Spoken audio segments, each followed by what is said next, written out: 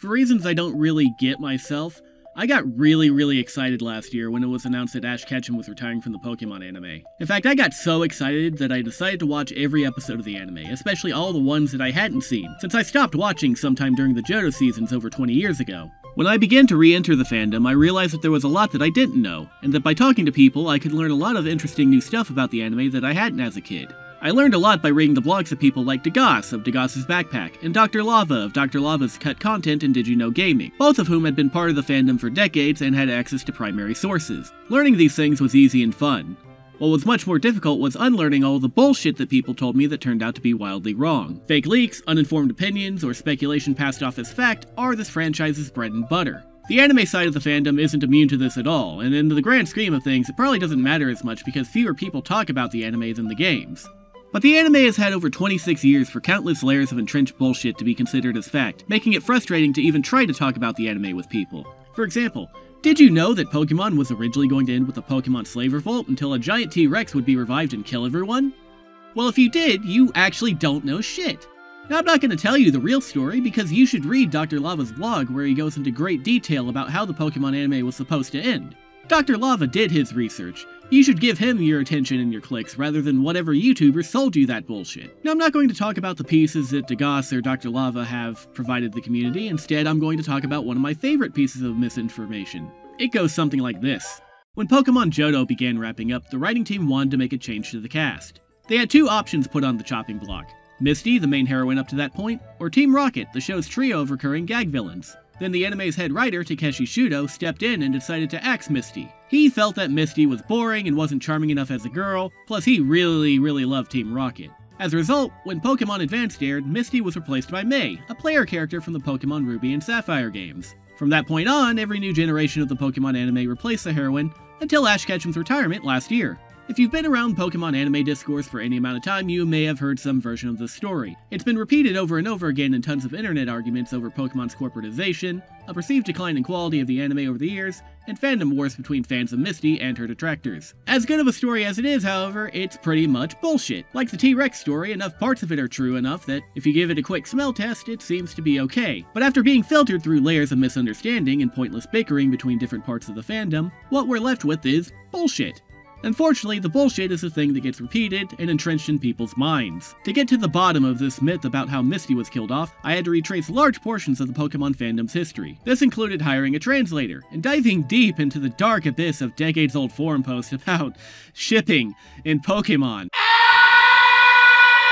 Oh, it was fun. It was so much fun. I hate Pokemon fans now. With all that said, let's mosey.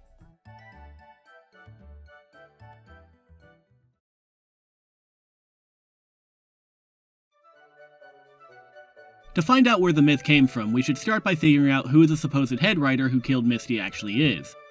That part everyone actually knows. His name is Takeshi Shudo. Takeshi Shudo was an acclaimed screenwriter and novelist. He began working in manga and anime in the 1970s, and by the early 1980s, he had a steady stream of work as a freelance scriptwriter for companies like Tatsunoko Pro and Ashi Productions. Prior to working on Pokemon, Shudo's most famous anime was Magical Princess Minky Momo, which he not only wrote scripts for, but also served as a series composer. Basically, the anime equivalent of a showrunner. Shudo led the writing team and made decisions about world building and other high-level concepts in the creative side of the show.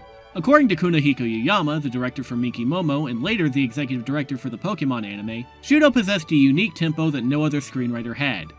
By 1996, Yuyama handpicked Shudo to showrun Pokemon because Pokemon was something with cute pictures and a journey that's not serious. However, there were moments with deep underlying themes. This was something that Shudo's previous work on Minky Momo and the episodic musical anime Idol Angel Yoko So Yoko made him especially adept at writing. Shudo was the head writer who came up with the T-Rex fossil idea. He's a very interesting man, but his greatest gift to mankind was that he left behind so much detail about his time as a writer. In 2006, he was offered a weekly column about screenwriting for the industry website AnimeStyle. In these columns, Shudo detailed his writing philosophy, going into depth about his work on all the different shows he wrote for, including Pokemon. Meanwhile, Pokemon fans, especially English-speaking ones, had been dying for some look behind the curtain for years, with the only real inside baseball coming from rumors, dubious leaks, and "my cousin works at Nintendo." A couple of Shudo's blogs have been translated over the years by fans, though there is still a ton to go through. Shudo's blogs contain a goldmine of insight into early Pokemon, including the Pokemon Lugia's creation, and how the production team responded to the infamous Porygon seizure episode.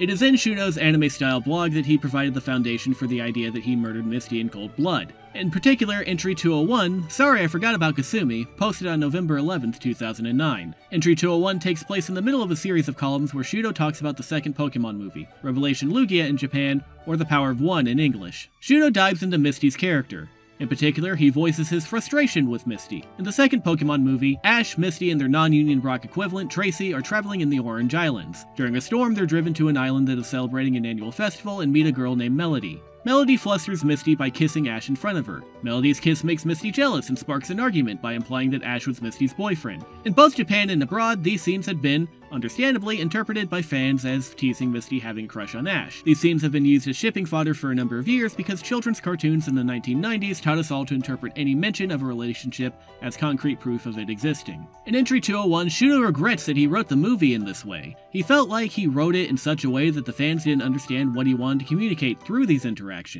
Some people feel that behind the line, Satoshi just happens to be where I want to go, there is a hidden romantic interest in Satoshi that Kasumi herself is unaware of. But this is a fake scene that I prepared to make Kasumi's presence stand out. Kasumi has no romantic feelings for Satoshi. If Kasumi's romantic feelings for Satoshi were to become one of the themes of Pokemon, the entire structure of the Pokemon series would be destroyed. The rest of Entry 201 goes into more detail about Shudo's conflict with writing Misty, especially the high expectations put on him for how well he wrote women characters, his irritation with how men are incapable of seducing women, and several digressions about how cool Team Rocket is. And I want to break here and emphasize that while some of that sounds very strange, none of it is at all surprising for reading Shudo's blogs. He did come up with the idea of resurrecting a T-Rex fossil and had to be told no, after all.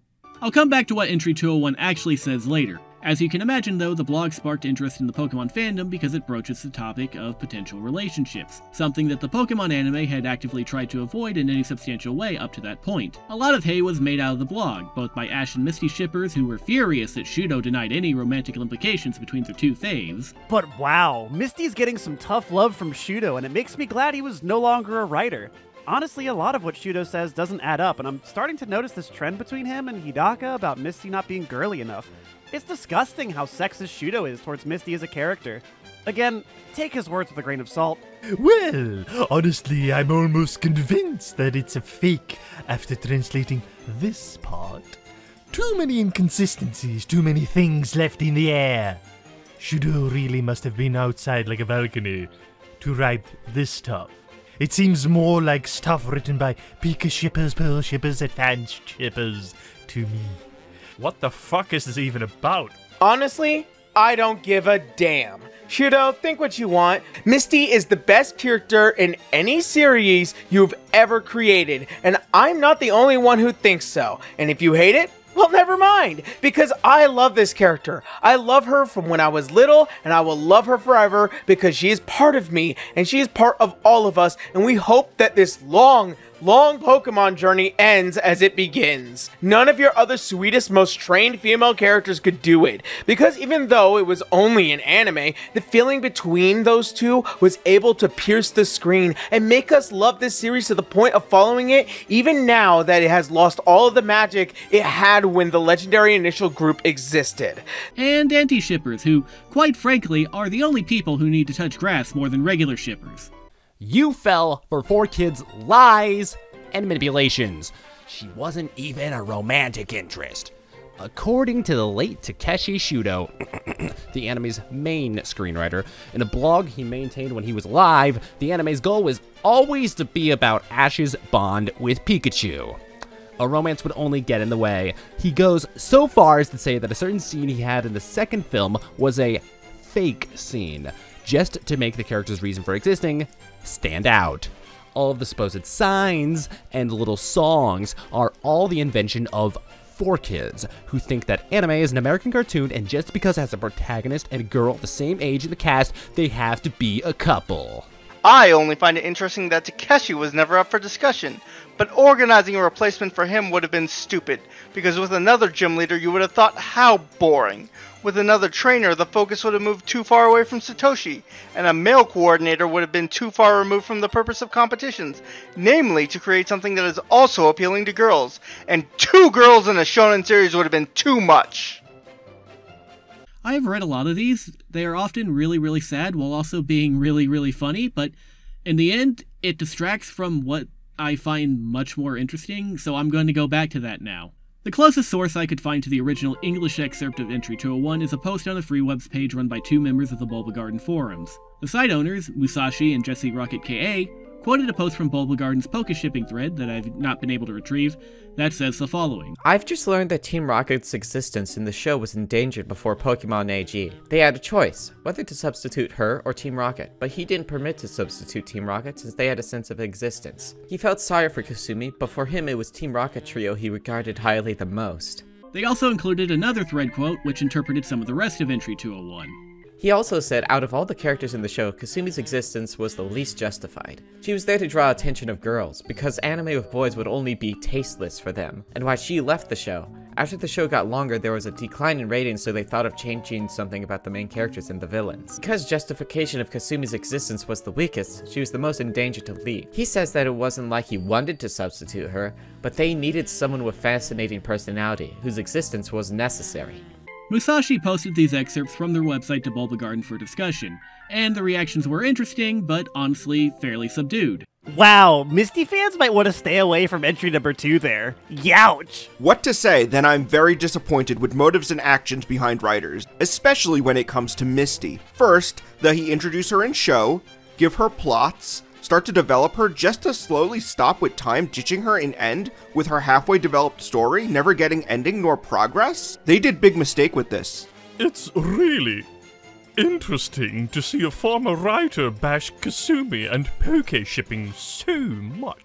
Poke shipping getting trolled, lol. It's not entirely clear where the news spread from here, but if you search for key phrases from any of the quotations in the post, you'll find the myth repeated on various forum threads, not only in English, but also in Portuguese, Italian, and German, as well as on sites like Tumblr, Reddit, 4chan, and at least one YouTube video that no longer exists, but I've been able to find some references to in various forums. The myth may have entered into a wider consciousness through a video by the Cartoon Gamer about Takeshi Shudo's influence on early Pokemon. And it ultimately came down to either removing them or Misty. Misty ended up getting the boot in the end, as we all know, but Shudo explained that without Team Rocket, Pokemon just wouldn't be Pokemon. The myth of Shudo killing off Misty spread because it is an attractive story. For one thing, it applies a few things fans already wanted to believe about the Pokemon anime. The idea that Shudo was forced to choose between Misty and Team Rocket suggests that at some point, corporate bigwigs got involved in the creative and ruined the show. Coincidentally, this happened right around the time when the first generation of Pokemon fans, such as myself, were growing out of the anime, and began to see everything that came after that point as worse than what they had grown up with. Moreover, I think people like this myth because it gives fans of particular characters something to latch onto. Fans of Team Rocket are delighted that they got the thumbs up from the head writer. Fans of the women leads that came after Misty are happy that Shudo's decision allowed their favorite girl to be part of the show. Fans of Misty, they aren't happy, but then again, they never are. But they do get a name to point to whenever they feel especially victimized, and that's worth something, I guess.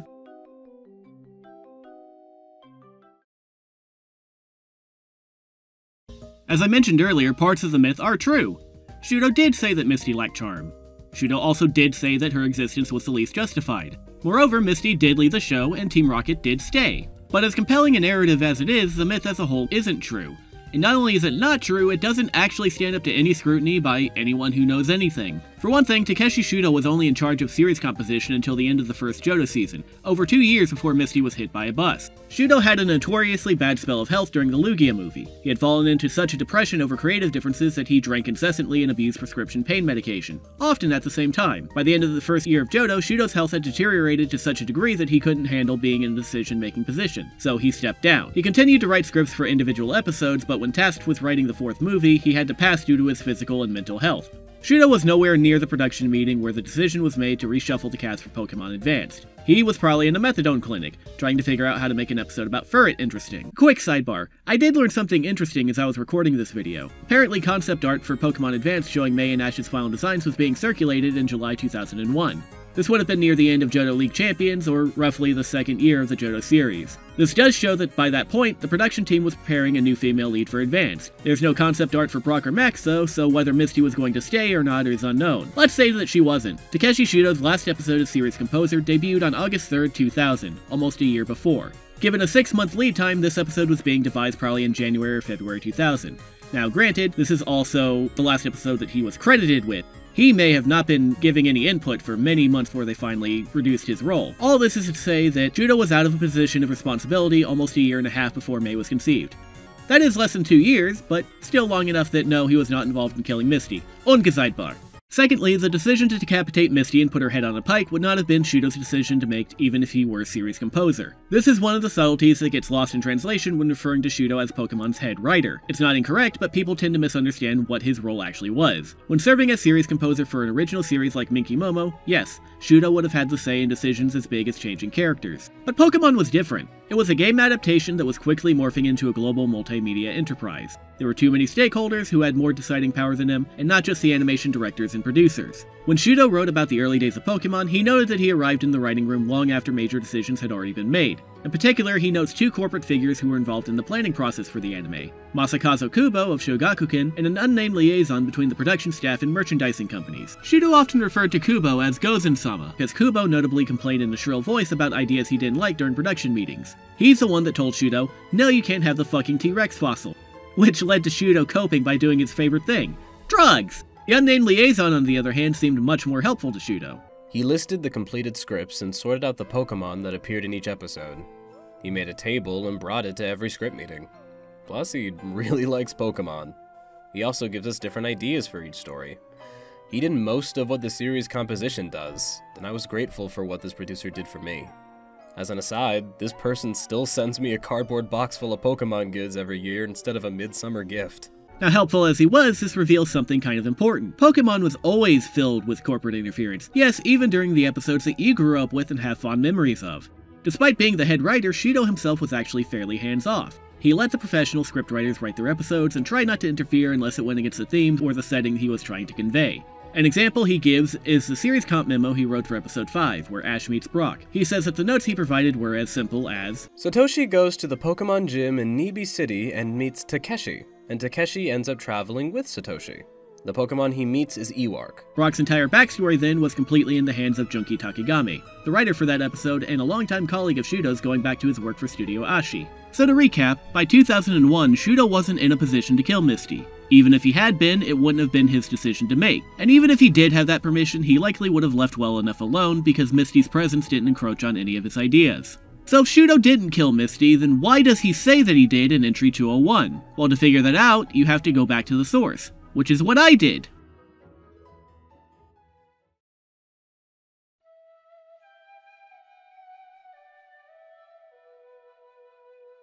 Let's return to Entry 201. I hired Wendy Gitlord, a translator and fan archivist who isn't so entrenched in the Pokemon fandom so as to be a poo brain, to translate Entry 201 into English. You can read the entire thing on this website I made specifically to give this thing a place to live. With the full context of the blog post, it becomes clear where the original translators mixed up Shudo's point. Here are Shudo's exact words about Misty being replaced. Pokemon was an anime in which Takeshi was replaced as the main character because foreign countries would not accept the narrow eyes of an oriental face. In the end, Takeshi was found to be well received in foreign countries, and as you know, he returned to the anime. When a show runs for a long time and the ratings begin to decline, the lead and antagonist roles are replaced in the name of strengthening the show. When it came to replacing the main characters, the most at risk was Kasumi, who had little presence. I did not want to replace Kasumi. To that end, she had to have an appealing personality and presence. I tried my best, but for me, the presence of the Team Rocket trio was more important. Shudo here is not saying that there was a meeting he attended where Misty and Team Rocket were put on the chopping block and he chose Team Rocket because he loves them so much. He is saying that, given that the decision makers had replaced Brock for Tracy in the Orange Islands, he feared that Misty would be next. In trying to get ahead of any talks of replacing Misty, Shudo needed to polish her character. Still, Shudo acknowledged that Misty was the least needed protagonist. While her inclusion was not a corporate mandate, as I've seen bandied about online, the people who made decisions felt that Pokemon needed a female lead for girls to relate to. Shudo's task for the series was to integrate Misty in an interesting way, and up to the Lugia movie, Shudo felt that neither he nor his all-male writing staff had done so. In particular, because they were all men, and men are not capable of writing interesting women characters, none of them had written Misty in such a way as to bring out her charm as a woman character. If Misty did not have something to make her unique, compelling, and justified in being in the anime after a few years, she, like Brock, would be replaced. To prevent that, Shudo wanted Misty to have a strong role in the Lugia movie. So in the movie, he decided to include the scenes about Misty being jealous over Melody's kiss. For Shudo, however, Misty's rivalry with Melody was less about her romantic feelings for Ash and more about Misty's dependence on Ash for her existence. The thing I want you to remember about the word existence when Shudo uses it here is that he does not just mean Misty's presence in the anime, he also means existence from Misty's perspective as a person within the ontological constraints of the show that she occupied. In Revelation Lugia, I prepared a scene in which she rescued Satoshi from drowning in the sea. She revives Satoshi with artificial respiration, but in fact, in this scene, Kasumi in the script repeatedly punches Satoshi's chest, who is not breathing. If Satoshi dies here, what is my place in Pokemon? My intention was not to express her love for Satoshi to live, but her anger at the fact that her existence would become more diluted if Satoshi died. In other words, Shudo wanted Misty to angrily exert a conception of herself that was independent of Ash. In the actual movie, the one that we got, however, she would realize that she was in fact dependent on Ash to have any meaning. So instead of being angry, she acknowledges this as she goes to save him from drowning, referring to him as her burden in Japanese. 4Kids gave the line a bit more romantic je ne sais quoi in English, but Shudo didn't write that, so who the fuck cares? The change in tone from Shudo's original vision was, as you can probably guess, a corporate decision. The punching was removed because the upper management thought that this scene could be misinterpreted as a violent scene in other countries. That scene, in which Kasumi's anger is not visible, could have been seen as an expression of affection by Kasumi, who was desperate to save Satoshi's life. But then, she's just a very ordinary, stereotypical girl. In Revelation Lugia, which I tried to fill with unique characters, Kasumi became a very ordinary girl. Later, Pokemon entered a new series, and Kasumi was replaced by another girl. If this all sounds weird and oddly philosophical for a kid's movie to you, then congratulations, let me introduce you to Takeshi Shudo. What are the main reasons why you liked Pokemon as a kid? One thing that the myth gets right is that Shudo loved Team Rocket. He had a long-standing friendship with Jessie's voice actor, Megumi Hayashibara, and he gave the trio's voice actors ample leadway to ad-lib whenever they recorded his scripts. Not only did Shudo write their motto and have them say it in every episode, but he also wrote their insert character song, Team Rocket Forever. He did not write every important Team Rocket episode, or even most of them, but his love for them is undeniable. If Shudo had had his way, when Pokemon Gold and Silver had released, he would have replaced the entire main cast to start a Pokemon 2 anime, with Team Rocket being the only returning characters. You cannot read Shudo's AnimeStyle column for very long without him reminding you of the fact that he saw Team Rocket as the true main characters of the Pokemon anime. All of this is to say that if Team Rocket's role in the anime was ever endangered, Takeshi Shudo would likely have chugged a bottle of opioids right in front of the production staff in protest. Shudo's ambitions for Team Rocket took center stage over Misty. As much as he wanted to save Misty, Team Rocket was there, and they had Blackjack and Hooker. So Misty ended up being an essential and was replaced by the end of Johto. That is Shudo's regret. He wanted both Team Rocket and Misty to continue on as long as Ash did, but he knew he had failed to write Misty in a compelling way to justify her existence. Misty, therefore, was boring and inconsequential. So it goes. But don't worry, fans of Misty. If it brings you any comfort, it's worth noting that Shudo did not hate Misty. Shudo hated himself. If Misty was a non-essential, typical, boring girl character, Shudo viewed that as his personal moral failing. If he had been a better writer, he thinks, or if he had lived up to the expectations people put upon him, the Misty of the Pokemon anime would have become a more interesting, unique version of herself, one that was absolutely irreplaceable.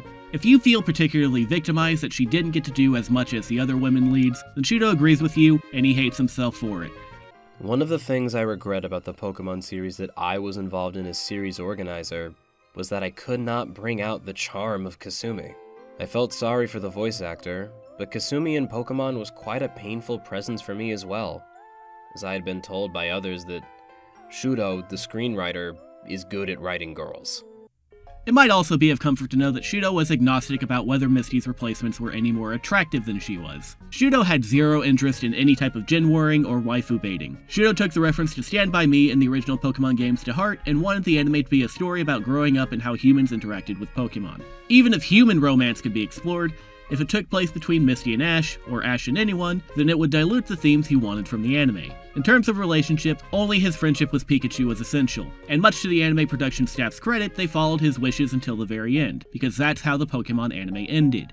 Ash and Pikachu going off on an adventure together, with Team Rocket lurking somewhere in the background. At the end of the day, whether it was Misty, Brock, or their successors, everyone is expendable in the end, except for Team Rocket.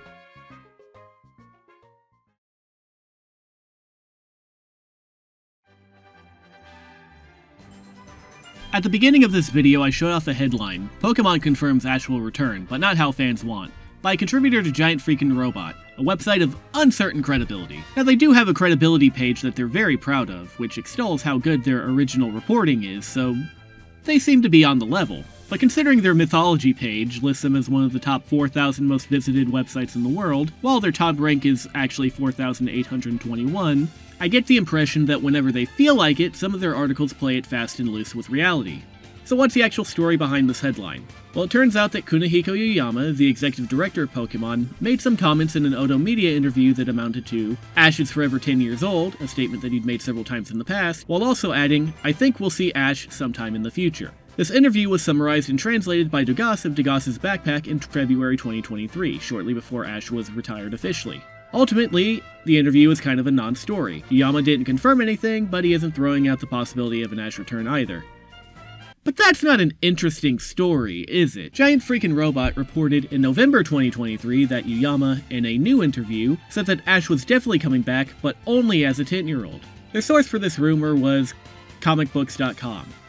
Dogasu's never mentioned in the article, which is already a bad sign, and to make matters worse, the misrepresentation is the only actual news in this article. The rest of it is base-level filler that ends on the easiest fucking joke to make about Pokemon. The comicbook.com article that GFR references, Pokemon fans will see Ash again, anime exec confirms, also came out in February 2023, around the same time as the Dogasu translation. Surprisingly, this article is slightly better. The author gives context to who Kunihiko Yuyama is, and they report a much more mild statement that Yuyama thinks we'll eventually see Ash return, which is more accurate to what Dogasu originally published, though the word eventually in that quote is doing a lot of heavy lifting. Now, of course, I say all this, but the very next paragraph begins with a weasel-worded attempt to push the headline again. Yuyama apparently introduced the possibility that was only a matter of time before Ash returns. The suggestive phrase, a matter of time, appears in other articles that crib from comicbooks.com, including Screen Rant and Softonic. Solid original reporting, isn't it? The story is frustrating for a couple of reasons. The first is that Dogasu's actual original reporting, using his skill for translation and his access to the primary source, is not only distorted, but hidden. Unfortunately, because his platform is so small and his subject is so niche, it does not matter that he does actual original reporting, because the people who churn articles for bigger sites will always have their voices carried further than his. Maybe that doesn't bother him, but it does bother me. I think people who do the work should get the credit, and the people who use that work should give credit, or at the very least, respect the intentions of the author enough to honestly report from their findings. It's also frustrating because, I don't know, it's bad to make up bullshit for clicks. Think about it like this. The Giant Freaking Robot article came out over 8 months after Dogasu translated the interview and comicbooks.com reported on it. If you're so inclined, you can generously excuse people who have to rush to report a breaking news story for getting minor details wrong. But 8 months? The story hadn't developed since February. There was literally no news to report. Is Ash coming back? Who the fuck knows? I'm recording this in February 2024. With the gift of hindsight, I still don't know.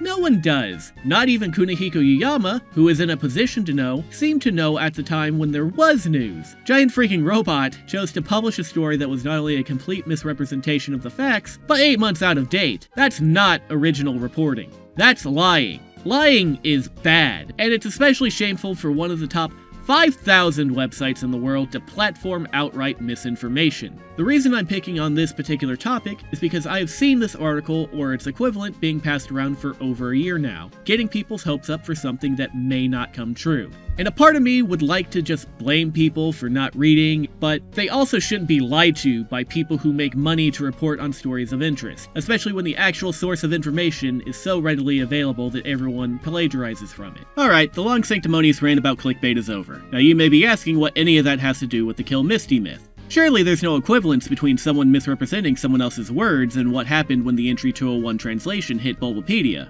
right? Okay, so intentions do matter.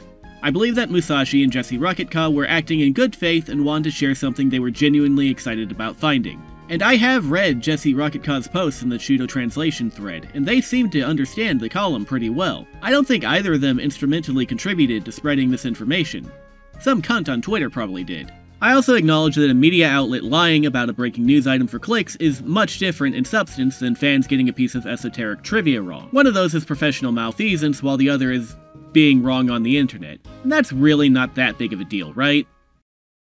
Well, okay, but I like being right on the internet, but not to the hire a translator, edit a 30-minute video correcting the record level. I've been thinking a lot about why, of all the misconceptions in Pokemon, this is the one that bothered me the most. At first, I figured it was just how bizarre the claim was. It was so easily disproven, so why hadn't someone just pointed out the obvious already? How did the Kill Misty myth get so much cultural cash, and why were people so invested in the myth to begin with? When I finally came to understand what was at stake, shipping and fan bickering, I was pretty unimpressed. But as I did more research, I gained a new appreciation for dispelling the myth for a completely different reason. Here's what I came up with. So I wouldn't care if the myth was just some random factoid that people got wrong. But it's not. People don't just say the myth as an innocuous fun fact, they say it because it serves some kind of agenda to them. They use it to insult others, win internet slap fights, and overall be an asshole to people online. And if you're going to be an asshole, you should at least have the dignity to be an asshole because you're right, not as a cover for your own ignorance, or the fact that you got your feelings hurt in the middle of a Twitter spat. Misty was never my favorite growing up, but I can recognize that for a lot of Pokemon fans, she was very important to them. Misty was their favorite character, their role model, maybe even their childhood crush, and I can respect that passion up to a point. But Misty is also a cartoon character, and I don't really care about her. In fact, I realize that this video, for me, isn't about Misty at all. It's actually about Takeshi Shudo. In my opinion, Takeshi Shudo is the most misunderstood and most unfairly maligned figure in the Pokemon anime. The average fan may not know his name or what he did, but the ones who do generally don't speak about him from a place of kindness. Few of those fans know that he did anything except Pokemon, and even fewer, I think, have read any of his original words that haven't been filtered through some cunt on Twitter. The Kill Misty myth presents Shudo as a misogynist, an abusive drunkard, possibly a pedophile, and a hack writer who hated his own characters so much that he couldn't wait to throw them away for someone more attractive. Takeshi Shudo was none of those. His worst flaw was that he was genuinely passionate about his work, to the extent that he often made very bad decisions about his own health. But fans have continued to run with this piece of fiction because they are upset about changes he didn't make to the anime, but unlike Misty and the others, Takeshi Shudo was a human being. He was a very troubled and complicated human being, but he was a human being nonetheless. Outside of his role as the boogeyman for Pokemon, he was a dutiful husband and father. He was a writer who was admired and respected by his peers in the industry, and upon his death, he was someone who left so many good memories behind him for friends and fans alike that he was valorized for his contributions as an artist. The fact that Pokemon fans have reduced his legacy to either a punchline about T-Rex fossils, or as a woman hater who killed their childhood fave, is a travesty. Trying to move the needle ever so slightly on that misconception is really what this video is about. And there are so many myths about Shudo that Pokemon fans just believe at face value that dispelling one doesn't even put a dent into it. But then again, fandoms and critical thinking never go hand in hand. Maybe it's a lost cause to try. But if nothing else, at least I can say that I was right on the internet. Hey folks, while I was editing this video, I found out that the translator I hired, Winnie Getlord, is seeking funds to buy copies of Takeshi Shudo's novelization of the early Pokemon anime in order to get high-resolution scans of the images in it. Obviously, given the subject of this video, I think that is a pretty good cause to highlight. I don't want any money, so if you want to contribute to the struggle, this is a good way to do it. Now I'll stop talking and let you enjoy the background for the 20 seconds or however long YouTube lets us put shit up on the screen for. Bye!